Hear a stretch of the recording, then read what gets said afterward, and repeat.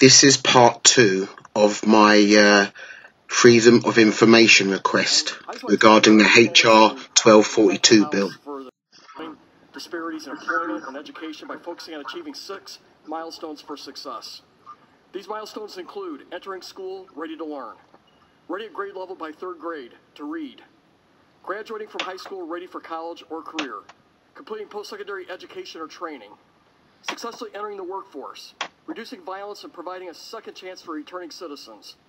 I applaud the many organizations actively working to address these opportunity gaps faced by African Americans. In my community of the 2nd Congressional District of Nebraska, I appreciate the efforts of Willie Hamilton, president, founder of Black Men United. He is a true grassroots leader. In addition, I want to highlight some other organizations and work that's ongoing in the district. These organizations are serving to implement a coherent cradle to college and career strategy for improving the life outcomes of all young people.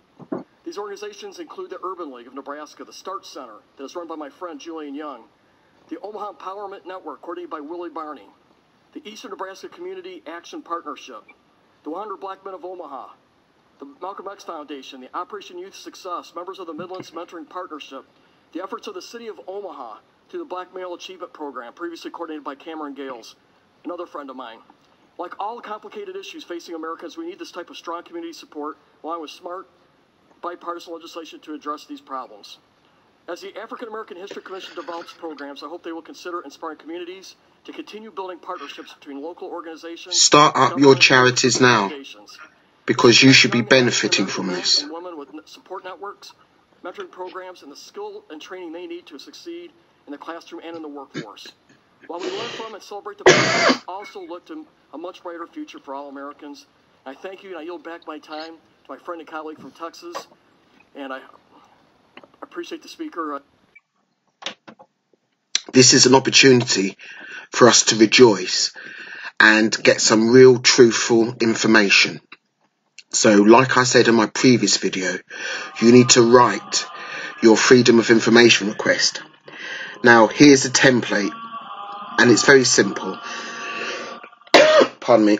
As you can see, my first question is, what are the original source documents that the HR 1242 bill is referring to on where they invited African Americans? That's my first question. Second, from what location in the world were these people mentioned in the bill invited from?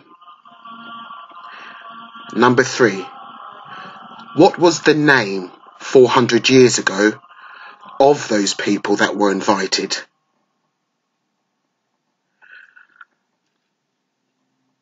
Four, can copies of the original documentation from 400 years ago in regard to the bill, can that be supplied to me?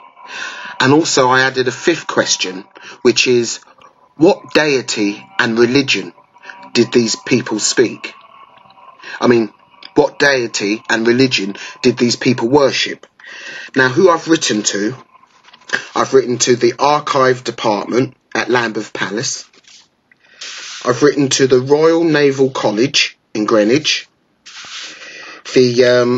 the Ford House building in Washington, the NAACP headquarters in Baltimore, USA,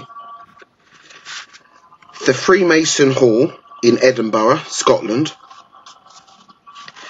an old Seamen's Mission charity in London, the Imperial War Museum in London as well, and the Royal Collection Trust in Windsor Castle, England, the Archive Department of the House of Commons. Anyway, I've written the letters, and for me it's as though this could be biblical scripture being fulfilled. You know, enslavement for 400 years, then things are going to change.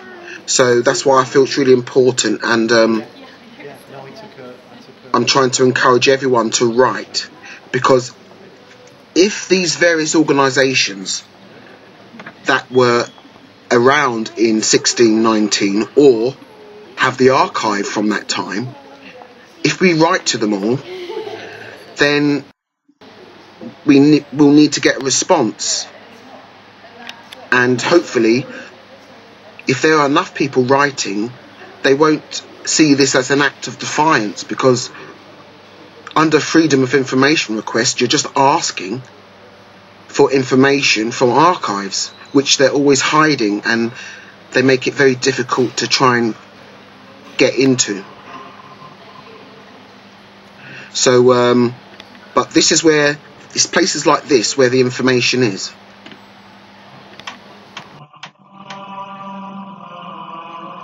So, is it scripture being fulfilled? It could be. I don't know. Only the Most High knows that. But I feel that it's an ample opportunity for people of colour and part of the diaspora to inquire about this. And it's important for all of us to get to know what's what. And don't worry about these shady characters coming to the door. If there are enough of us inquiring and writing and wanting this information, they can't, you know, I mean, our grandparents had enough hassle, so if that's a hassle, knock at the door from someone in black, well, so be it. But let's all be on the right page. Thank you for watching.